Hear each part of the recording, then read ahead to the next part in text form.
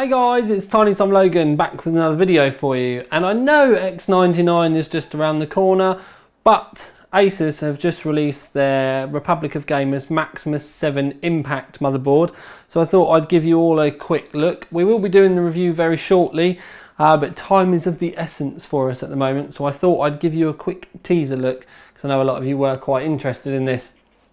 Now, one of the things is it's obviously such a small board, so they've kind of gone upwards with it rather than outwards, and you have a riser card for the power side of things, and you can see it says if I move it over so you can actually see, Maximus VII Impact enables ATX grade full power stability and performance on mini ITX. There's also an add-on kind of upward sound card on there as well with the Supreme FX chip, and that's been really good recently. And like I said, even though it is small, there's still a lot of features on here as well. We've got Intel Ethernet, the LAN guard feature, we've got a little add-on at the top for your wireless and your Bluetooth, and your M.2 slot as well. They've crammed an awful lot into this, and something I do like is I got the 0011. Ooh yeah, I do like it when they treat me like that. Anyway, so we have the board itself nestled in there. We'll have a quick look at what it comes with, and there is actually quite a lot. Like I said, you've got the add-on PCI Express. This is your wireless and your Bluetooth and your M.2. Then we have the they stick these things together well now. This is your add-on sound card. Yes, it is only small, but at the end of the day, this is going to be better than some of the old school audio that we would have had. It's not focusing because it thinks this is a face. There we go. Ooh, suits you when you get the clarity. Right, so then what else do we get in here? We've got this is just your wireless and your Bluetooth. It is magnetic. You can flick it around and it stands up. Then we've got SATA cables. Oh, what's this? Let's have a look.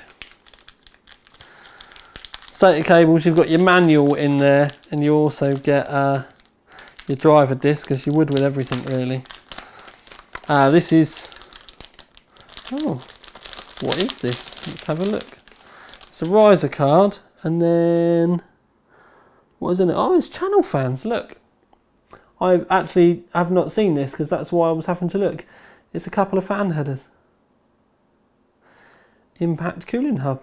Nice. Okay, right. So we've seen that. I know you're all shouting at the screen. You just want to see the motherboard. So we bring the motherboard back into shot. And we will dismantle the box. Get it out.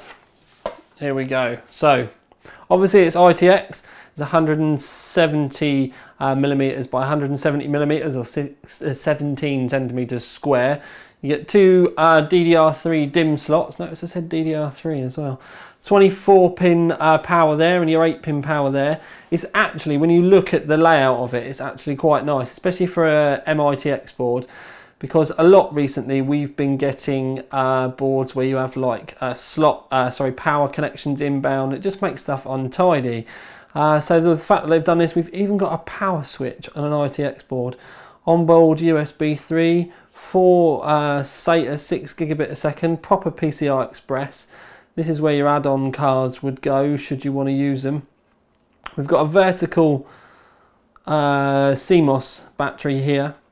Obviously this is your power board, and you've got it. I can tell you that I know Bits Power are producing a full cover block for this, and when I do the main review, it's one of the reasons why I've not jumped on it now.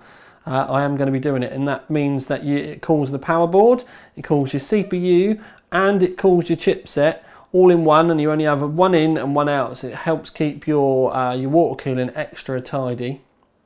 So that's all lovely bubbly. Around the back we have a full-size DisplayPort, HDMI, digital out. Then we've actually got a nice funky back panel here really when you look at it. We've got the PCI poster for if you've got you're having like your problems. BIOS refresh, the BIOS link. I don't know what the other two buttons are for, and there's not anything. Oh, let's have a look. One's your keyboard and one's your soundstage. Crikey, they really have rammed this full of stuff. 2 USB 3s, 2 USB 2s, 2 more USB 2s, PS2. A lot of gamers still like this. Have to admit, I still use one from time to time as well. 2 more USB 3s, and then obviously your Intel gigabit LAN, which has got your LAN port protector and everything on the back. I can't remember what they call it, but anyway, so there we are. It's a Z97 chipset, H50, what am I on about? 1150 socket. It's Devil's Canyon, that type of stuff. You know the way it is. And there you go. Just noticed that that's screwed in there. That's actually one of the mounts for the board as well. How interesting. But I really quite like this. It's itty bitty, but like I said, where they're not going to have room on the board, they've kind of sky-rised it. It's a bit like Tokyo. It's a Tokyo motherboard. There we go. But anyway, Asus Maximus Impact. We will be reviewing it shortly. It probably might come after some of its bigger brother motherboards get done, because I don't think I'm going to have the time to get this done before the end of the month. But I will, like I said, when I do, I will have that water block for you to take a look at as well. But anyway, for now at least, this is Tiny Tom Logan with another video. Out.